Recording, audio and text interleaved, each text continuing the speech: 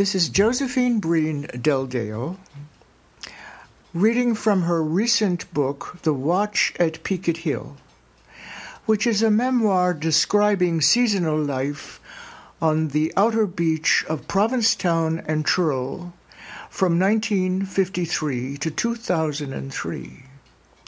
The book is published by Schiffer Books and will be available in June 2015. Chapter 1, Between the Sand and Stars.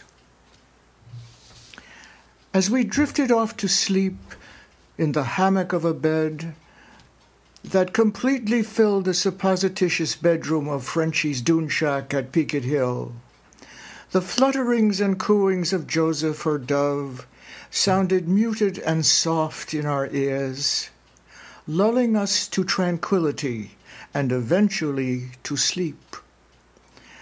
Joseph's own special cage was sagaciously placed above our heads at the exact level where his companionship could soothe us at night and awaken us softly in the morning without an accompanying rain of feathers.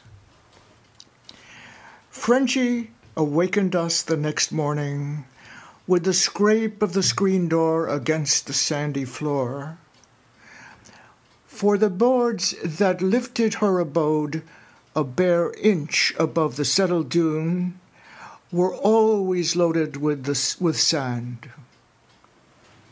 From the daily traffic in and out of the tar paper shack, no matter how carefully she swept the place. A cup of coffee was brewing on the 3-burner kerosene stove, which was a model of functional efficiency. So it was that Frenchie's dune life became ours, and it has maintained its influence in our lives to the present day. As I write the remembrance of her laughter, her stories, and her directions for dune living fill the shack not a bit less joyously and clearly than they did 50 years ago. Frenchie's original shack was erected as completely found architecture.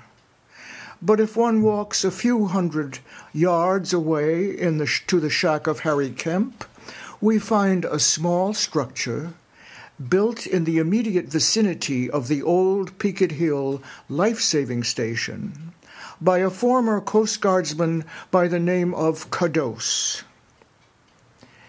thus linking the previous generation of structures with its descendant in very special terms.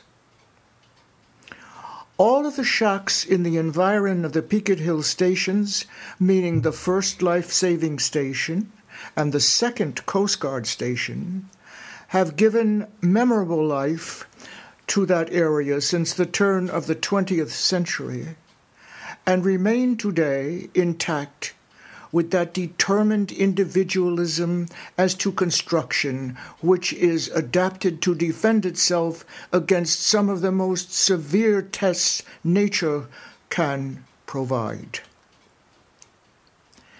Long before the plovers and the terns were determined to be a species worthy of protection by the Cape Cod National Seashore, thereby instituting regulations which infringed seasonally on the devotional constancy of the bass fishermen pursuing their passion on the great outer beach, Frenchie trotted out to protect them in her section of the universe directly in front of her shack, which was the epicenter of the dangerous Peaked Hill bars, known to all seafaring men as the graveyard of the Atlantic. Although our early carefree days in the dunes during the 1950s moved inevitably into heavier seas, where the idols of youth meet the turbulence of events, for which there is never adequate preparation, We remained confident and undaunted, and always sustained by the refuge of Frenchie's universe, which had been such an important part of our first few years together, and would forever be a fixed star for us in the firmament at Peaked Hill. Some years after this period of our lives, I wrote a poem to commemorate those early days of life on the dunes, entitled With Frenchie at the Shack. Her birdhouse strong against the wind and riot of the dunes, marker for straying swallow, wandering heart, firmly finite in a vasty sea and sky. What else has royalty to offer me that equals half this crooked shack? Her Highness, kneeling down to scrape the mounded sand from sill and door, with hands that move the very dunes to serve her will, gives grace to enter.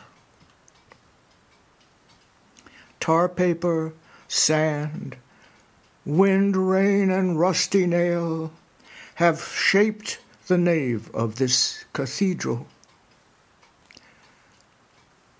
Oh, how it resounds to chords of liberated love. Silvered by sun, each board runs to age more durable than when its sap was fresh and green. And like them aging young, Frenchie puffs at her cigarette, laughs when I suggest the job cannot be done. Sand brushed to crack, her yellow teapot shining, the stove flares blue and steams the blackened pot. Each match in place, and all the shack rides true, like some fast clipper ship well trimmed. A pot of coffee brewed so strong it strips the tongue of taste, turns sweet, when just the two of us, odd cup in hand, sit down without the slightest haste to share the universe.